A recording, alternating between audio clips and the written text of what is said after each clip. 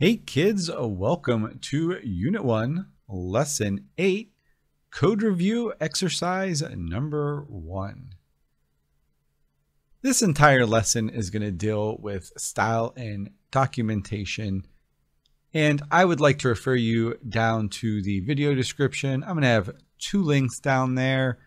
That's one to a GitHub of a style guide, and the next is to a educational version of the style sheet from Cornell. They are both very helpful, and they explain all of the different things you should be doing style-wise in Java. And in general, this documentation is good because it really breaks down in plain English what everything is. So I'd really direct you to the resources inside the description. Let's go ahead and see what we're going to do today. What do you notice about the way this code is written? Is it easy to read? Why or why not? Can you easily tell what the program is supposed to do without running it? What would you tell the programmer to help improve their code? Let's start with the first one. What do we notice about this code? First thing I noticed, this isn't the code I've been writing. This is code given to us. And if you look, each statement is on the next line. There are no indentations. Is, for at least me, a little more difficult to read because I can't really break down what's what. It all is just kind of one blur of one thing. And that's not kind of how at least I read the Java code. Over on our subclass, same thing. It sucked everything over here to the left.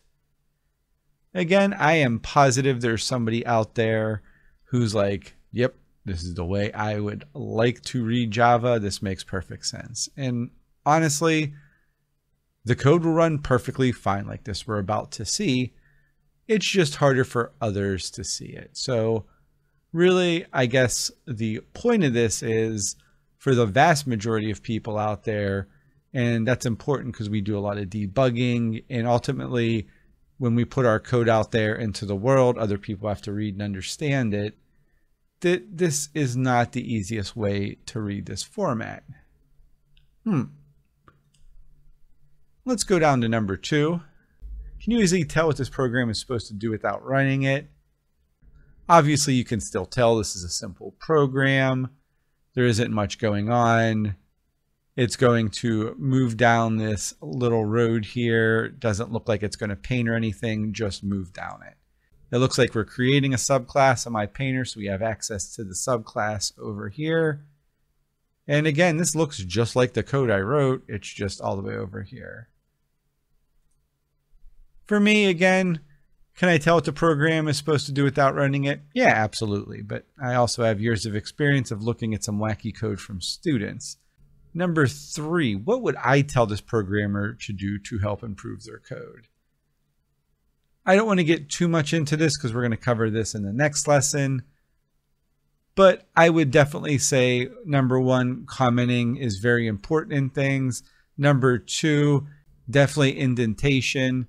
For me, indentation helps to see exactly which class you're working in, because within every class or object you create, you're going to basically tab over one. So for me, it kind of keeps a little flow for that. Again, in simple code like this, you're probably thinking, meh, what's the real big deal here? The big deal is the habits we create today are what we're going to use tomorrow.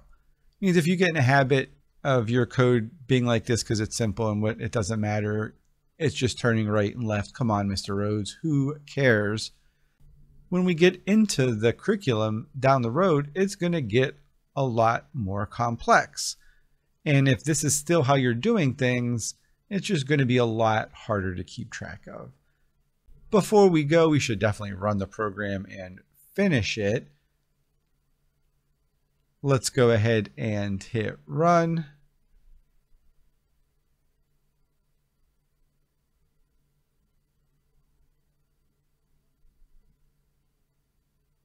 And just like I said earlier, it's going to go down this little road here without painting to get to the donut truck. It's exactly what I thought. Again, we're working with simple code here, not too complex, but that is going to change very soon.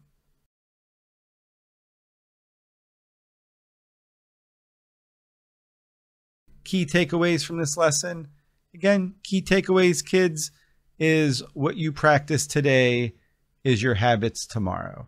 If you get in the habit of good style today, you're going to have good style code tomorrow. And just because it's simple today doesn't mean we should practice the basics. It's like anything else we've done in our education. Practice the basics as we move up. Those become good habit. We have better written code, easier to understand for us all.